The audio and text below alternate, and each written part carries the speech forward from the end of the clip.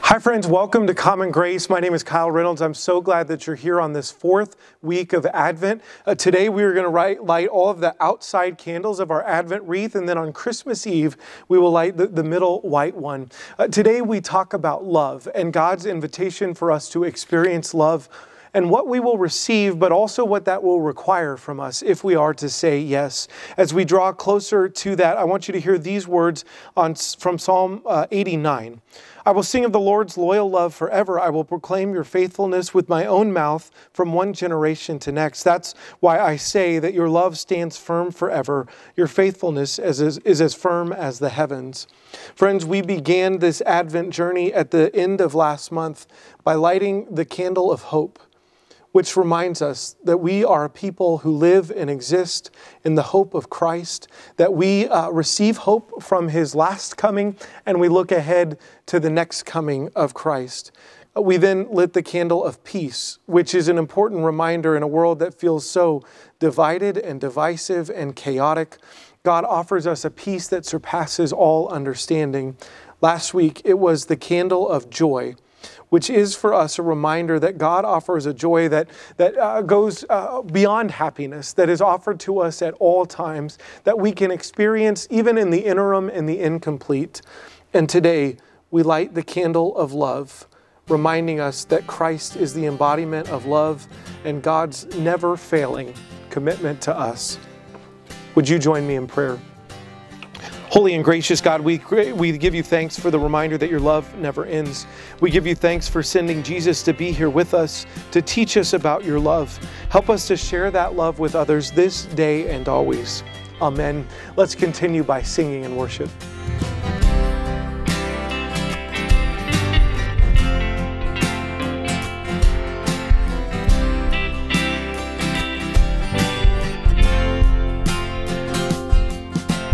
Darkness tries to roll over my bones. Sorrow comes to steal the joy I own. The brokenness and pain is all I know. I won't be shaken. No, I won't be shaken. My fear doesn't stand a chance.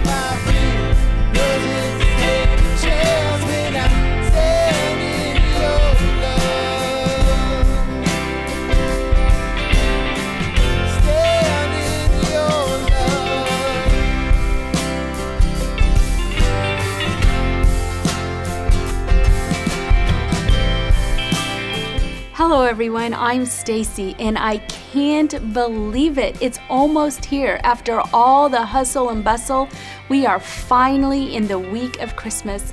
And there is so much to celebrate, right? I mean, Christmas cookies, seeing family we haven't seen for a while, Christmas carols 24/7, and the presents.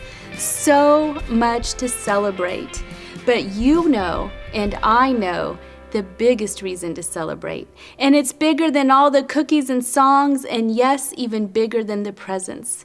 And I'm sure you've heard this story before, but if you're like me, you never tire of hearing it. And it is a story of love. And that's why on our countdown to Christmas in this week 4, on the Advent wreath, we are lighting the candle of love. We know that Mary and her husband had to take a road trip to Bethlehem to be counted. And when they got there, every place in the town was filled. And so they had to take whatever they could get. And Jesus was born with some pretty unusual roommates. And his birth was announced with some pretty unusual messengers. Let's listen. Nearby shepherds were living in the fields, guarding their sheep at night. The Lord's angel stood before them. The Lord's glory shone around them, and they were terrified. The angel said, "Don't be afraid. I bring good news to you, wonderful, joyous news for all people. Your Savior is born today in David's city. He is Christ the Lord. This is a sign for you. You will find a newborn baby wrapped snugly and lying in a manger." You see, in the beginning, when God said, "Let there be light," there was already a plan for God to send baby Jesus to teach us about love. Because, you know, the world can be dark sometimes. People can be hurtful. Sickness can shut things down. Some days can just be really tough. And what do we do when that happens? Well, the shepherds watching their flocks at night over 2,000 years ago might have thought the same thing. And then the angels came. They shone their glory all around. They spoke of the good news of the joy that would be for all people. God had sent a Savior, a baby. You see, this was no ordinary baby. This was God's own Son. And he would grow up to teach people a new way to live. He would perform miracles and heal people who were sick. He would give his life to demonstrate the power of God's love. This baby, born on a dark night in Bethlehem, was the light of the world. Jesus is truly the reason that we can understand God's love and share that love with others. So this Christmas, while you sing songs and eat cookies and gather with your family and open presents, here's the one thing to remember. You can celebrate because God sent Jesus. God sent love. A love that we are now to go out into the world and share with everybody, everywhere. I told you there was a bigger reason to celebrate than even Christmas. Have a wonderful celebration this week. Merry Christmas, and we'll see you next time.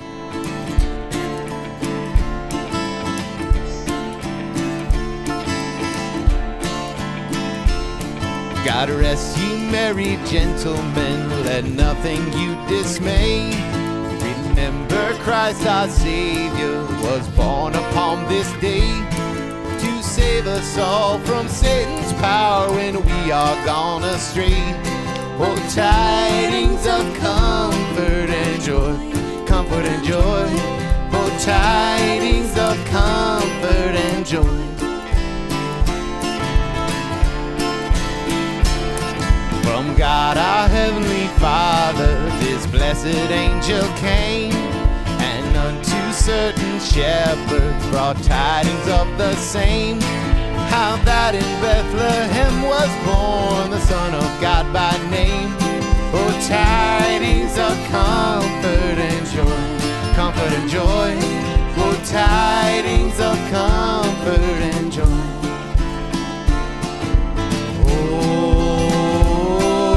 Star of wonder, star of night, star with royal beauty bright, westward leading, still proceeding, guide us to thy perfect light.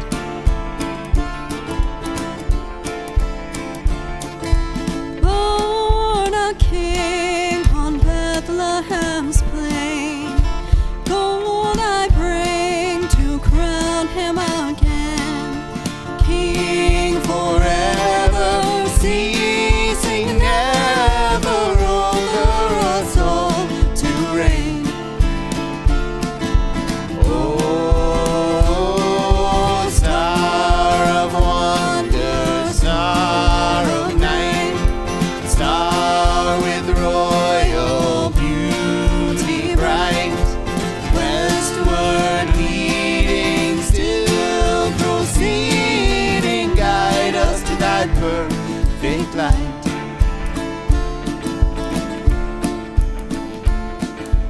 Glorious now, behold him arise, King and God and sacrifice. Hallelujah, hallelujah, worship him, God Most High. Oh, star of wonder, star of night, star with royal beauty bright, westward leading, still proceeding, guide us to thy perfect light. God rest ye merry gentlemen, let nothing you dismay. God rest ye merry gentlemen, let nothing you dismay.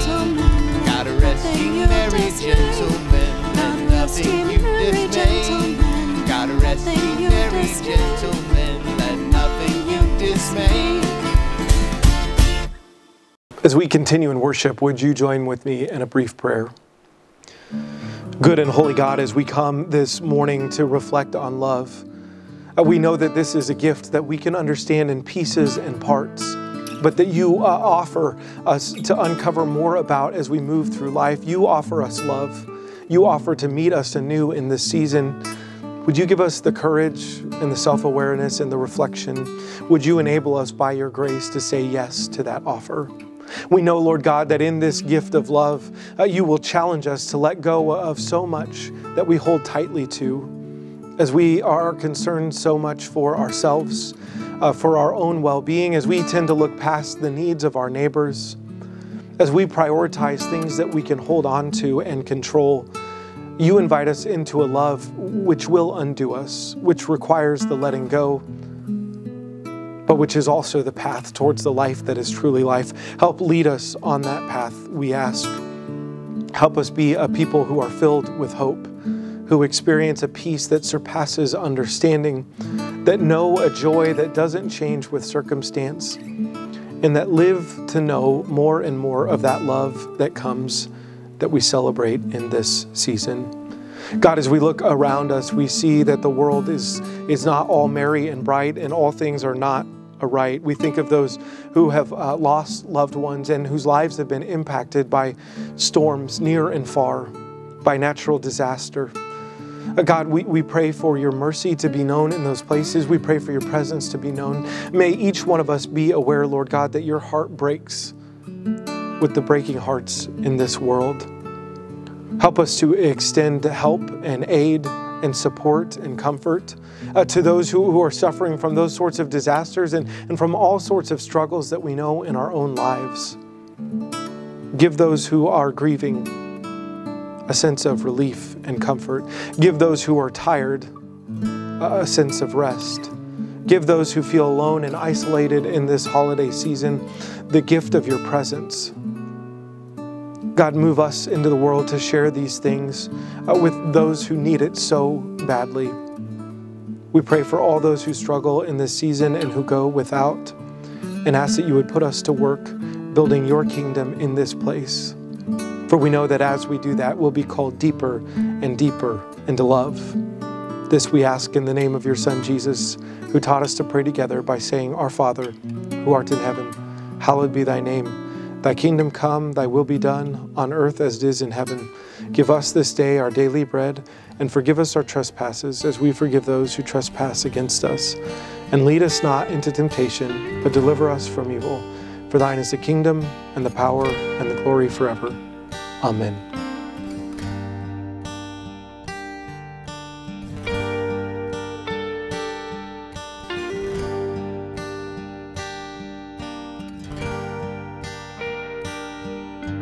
Love incarnate, love divine, star and angels gave the sign. Bow to babe on bended knee, the Savior of humanity.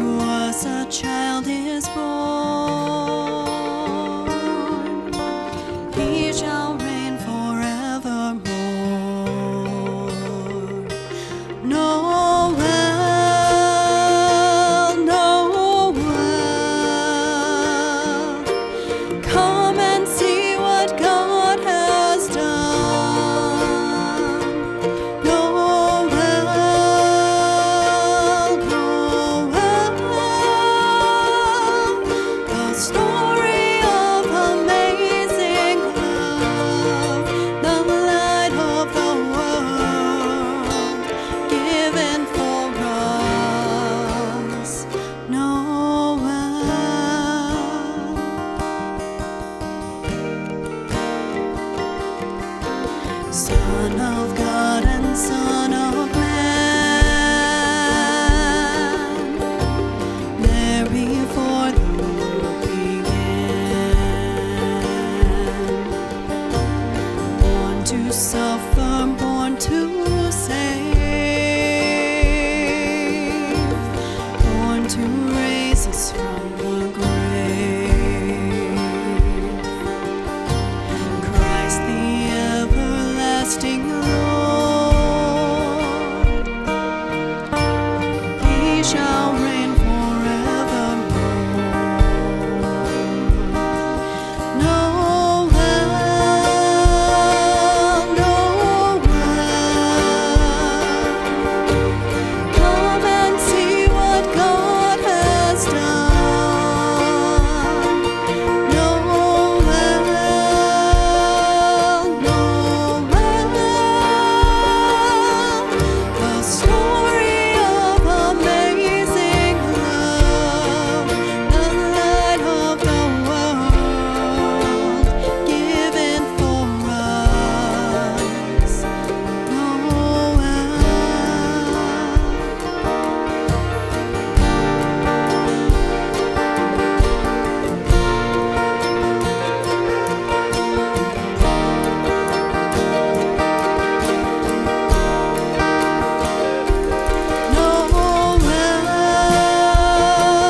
Noel, Noel,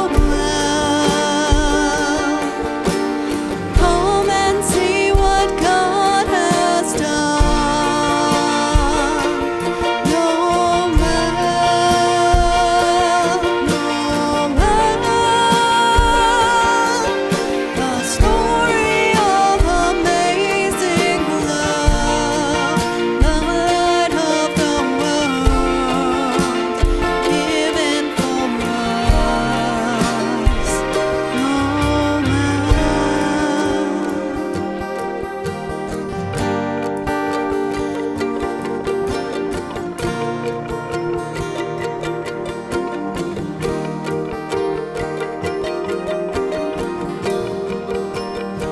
Friends, I'm so grateful that you're here on this fourth Sunday of Advent as we move closer and closer to Christmas and to the promise, or maybe it feels like a threat at this point, the truth that ready or not, Jesus is coming. So are you ready or not? This year, we're reminding ourselves of the truth that Christmas isn't canceled whether or not we get ready for it. The truth will be proclaimed again in word, in story, in song, and in sentiment, that the intention of the divine is always and has always been bent towards participation and presence, towards peace and goodwill for all. That love will not, cannot, shall not be overcome by darkness, even if we fail to recognize love on our own front step. So the question is, how ready we'll be to receive love, and how ready we'll be to join with all of creation, echoing and proclaiming grace that's coming to dwell with us. Love is the subject of our reflection this week, and I want to read three bits of scripture, all from Luke, all of them about Mary, to see what her story can teach us about love. So if you're following along, we're going to begin in chapter 1 of Luke's Gospel, beginning in verse 26.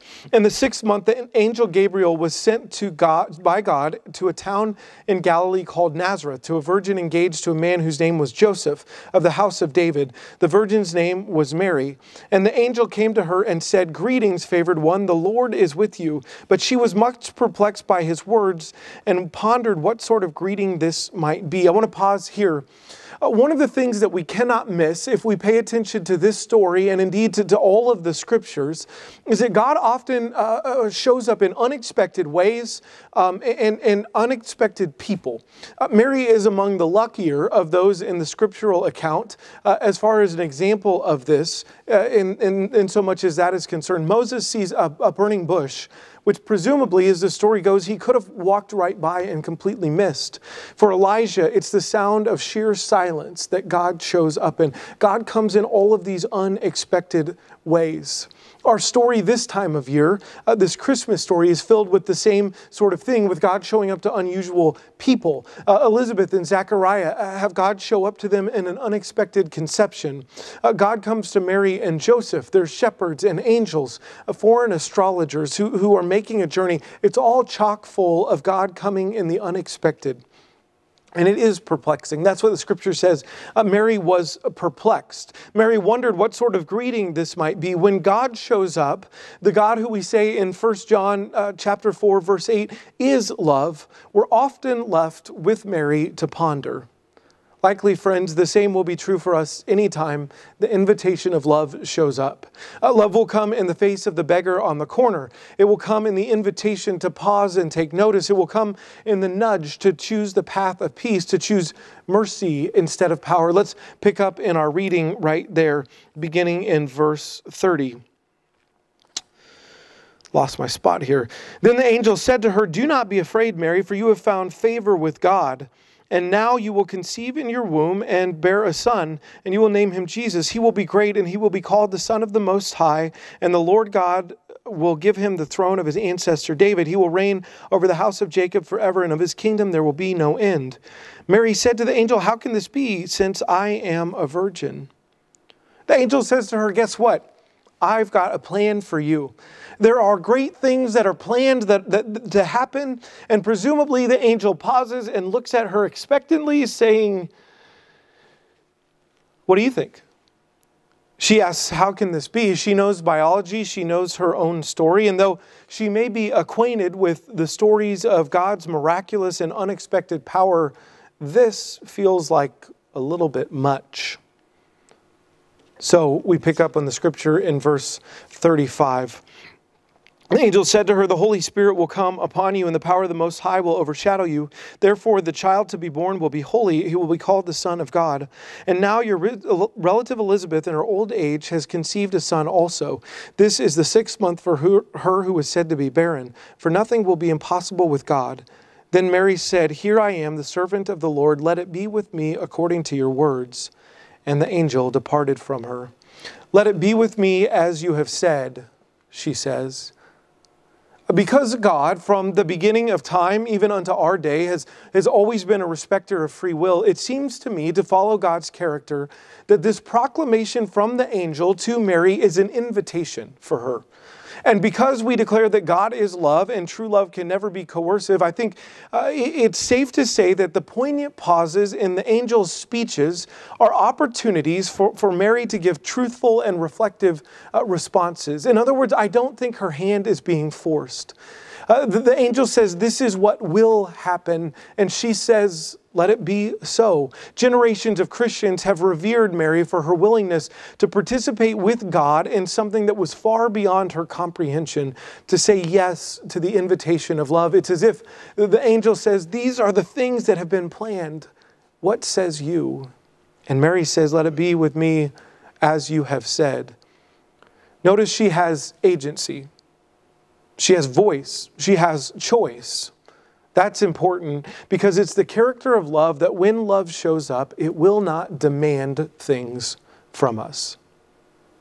I want to say that again. It's the nature and the character of love that when love shows up, it will not demand things from us. It will, as we've already said, show up in unexpected ways and places and times. It is always offered to us just as we are. And it will not demand from us, but it will offer some things like radical reorientation that can sometimes be unsettling, interruptive, and significantly refocus our attention. It will call us beyond our small individual stories into the grand story of what God is doing in the world. It will invite us into all of that, but it will not demand it. The opportunity to respond will be ours. To say yes or to say no. So are we prepared to say yes? Even to something that calls us beyond our comfort and understanding of the world? Last week we read of Mary's visit to Elizabeth and the joy with which she was received. We wondered and we imagined what lies between the lines of the text and within Mary's heart, between her courageous yes and her hitting the road to go visit her cousin. Is it doubt, excitement, questions, regret? Is it a sense of peace? She makes her way to Elizabeth and is met with affirmation and encouragement and blessing and joy, all those things that we talked about last week. And then Mary responds with the Magnificat, this song of blessing. And I want you to hear these words. And Mary said, "My soul magnifies the Lord, and my spirit rejoices in God, my Savior. For God has looked with favor on the lowliness of his servant. Surely from now on all generations will call me blessed. For the Mighty One has done great things for me, and holy is his name. His mercy is for those who fear him from generation to generation. He has shown strength with his arm. He scattered the proud in the thoughts of their heart. He has brought down the powerful from their thrones and lifted up the lowly. He has filled the hungry with good things and sent the rich away empty. He's helped his servant Israel in remembrance of his mercy, according to the promise he made to our ancestors, to Abraham and his descendants forever." Friends, when you hear that, do you notice the confidence with which Mary speaks? It may not be clear in our reading because of the translation of most of our Bibles, but as she talks about all of God's action and what it is that God has done, all of those verbs are in the complete form, meaning that they have happened. They are done. They're not the perfect tense, which means that they are happening, ongoing, that it continues. So when she talks about God, she talks about what God has done. God looked on me and did great things for me. God showed strength. God scattered the proud, brought down the powerful, lifted up the lowly. God filled the hungry, sent the rich away empty, and helped Israel. God did all of those things. So 2 observations then about God's love in the world. First, saying yes to the invitation of love is joining with the work of God that's going on around us, which is promised and unfolding and assured, and yet is also incomplete. Advent is all about this. Saying yes to perfect love is to say with confidence what will become. Mary can speak with such confidence that God will do these things because she has encountered and said yes to a love that has been freely offered to her just as she is. If Mary's yes is a radical one, then her prophetic vision and utterance of assurance about God's fidelity to God's word and promises is no less revolutionary. It is a gift that comes not only from Mary's own capacity or goodness or reflection or life or faithfulness, it's also a gift of grace that comes from God. She declares, she says in a long line of the prophetic tradition, and to open the message of Luke's gospel, she says all of these things that God has done with absolute assurance that it will take place. Second, saying yes to this type of love will require all that we are. I think we're extended the offer over and over and over again in life. To say yes to that offer is always going to be transformative. Mary is articulating a vision of living into this upside down reality of the world, the kingdom on earth as it is intended to be, rather than the world we experience of smaller kingdoms at endless war with one another. Mary speaks of the poor and downtrodden being lifted, and of the proud and powerful being sent away. To declare this to be true means that we cannot live the same as we were before. To embrace and live this is going to require a turning from the places that we've been captured by the illusions and the seductions of our day. Richard Rohr talks about this in sort of a different way. He talks about the major P's, 3 major P's, that are obstacles for us living into the power of the kingdom of God. And they are this: power, prestige, and possession. Mary, he says, refers to them as the proud, the mighty on their thrones, and the rich. To these, she says, God is routing and pulling down and sending away empty. Rohr continues to say that we could easily take 9/10 of what Jesus teaches and clearly align them under one of these 3 categories: our attachments to power, prestige, and possession. Those are our obstacles to living in the kingdom of God. Now, maybe it's easier for a poor peasant in an occupied people to let go of her attachments, but as far as I know, all people everywhere at all time have had them in one way or another.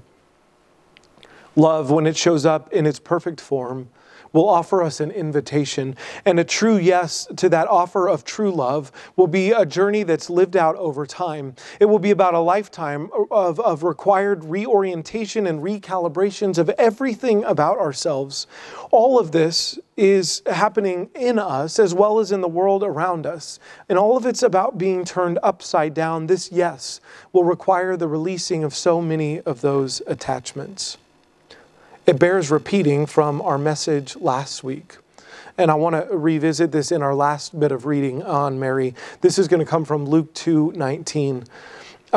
Let us return to this idea of what it is that love is able to do and what it is that love won't do.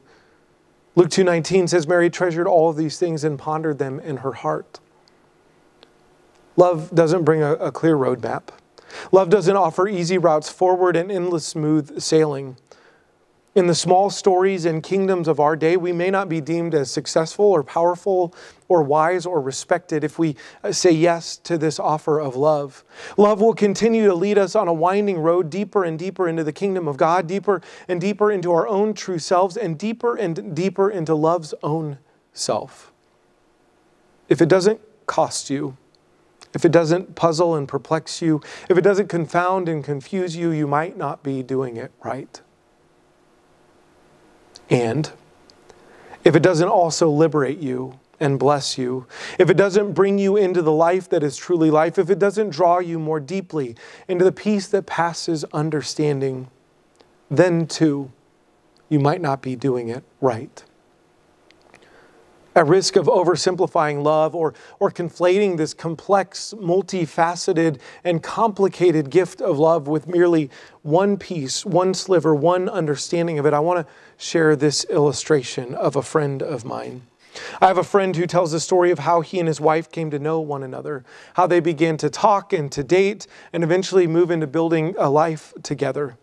By his own admission, he was a bit of a wild child in college, a partier and a cut-up, always up for stirring drama and causing trouble. He was carefree, which at times was fine, but other times got himself or other people hurt. And he met this woman with whom he became quite smitten. And their relationship built over time as they grew to know one another. One night at a party in which he'd been particularly living fast and free, after a couple of drinks and a cigarette, he went to find his girlfriend upstairs and a circle of conversation with many of their best friends. And he wrapped her up in a hug and he went in to kiss her. And she held her hand up and stopped him and said, "Don't you come and kiss me with that mouth that just had a cigarette in it." He was a bit floored and caught off guard. And he looked around at his friends who mercifully were quiet. And then she walked away. As he told me this story, he said that in that moment, he realized just immediately like that in a flash that everything had changed. He felt a change within himself because it wasn't really about the drinks and it wasn't about the cigarette. There was no demand in her words. There wasn't even a question. That simple statement from her was about him and who he was. And it was about her and who she was. And that if he wanted to be with her, he was going to have to respect her and himself. And he was going to have to honor her and himself and the community around them. She didn't say any of that, but he knew that was what was behind what she said. What she didn't do was threaten him. There was no requirement. There was no gauntlet thrown. There was no line in the sand. There was no drama. But what he understood in that moment was that there was an invitation. And if he said yes to it, the invitation would require a radical reorientation. It would require everything. Some 30 years later, my friend will tell you that he's still learning about her and himself and the invitation that he said yes to that night in that house. And he's still experiencing the beauty of that journey. The invitation into true, full, and perfect love will be similar for us this Advent, except all the more complicated. For Mary, I think we learn this about perfect love, that it will demand nothing, but require everything. And it will ask us to continue as we are guided deeper and deeper into the good and divine core of the entire universe. It will ask us to say yes, and it will lead us as long as we keep saying yes. May we, with Mary, find courage to voice that yes to the invitation of love. Let's take a few moments for reflection.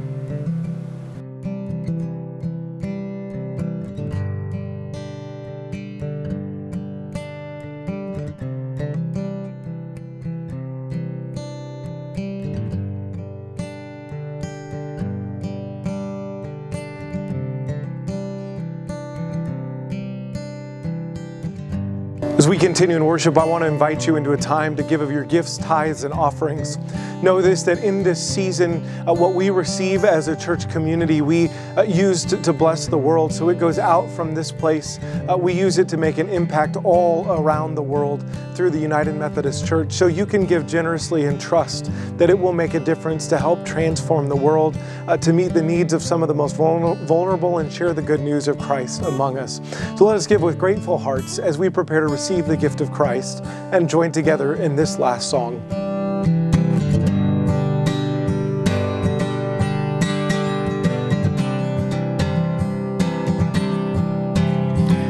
Good news of great joy for every woman, every man. This will be a sign to you, a baby born in Bethlehem. Come and worship, do not be afraid. Company of angels, glory in the highest, and on the earth peace among those on who his favor rests. Oh, come and worship, do not be afraid. My soul magnifies the Lord. My soul magnifies the Lord. He has done great things for me, great things for me.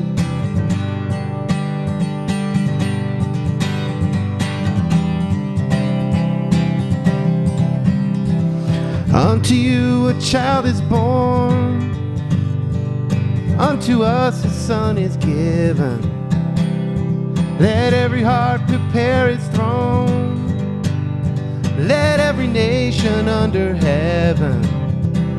Oh, come and worship, do not be afraid. My soul magnifies Lord. My soul magnifies the Lord. He has done great things for me, great things for me.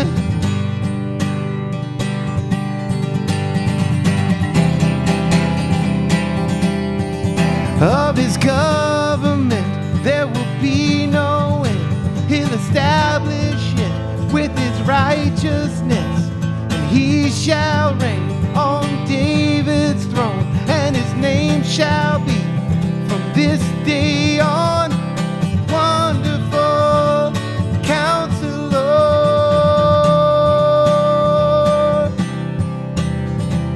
Everlasting Father.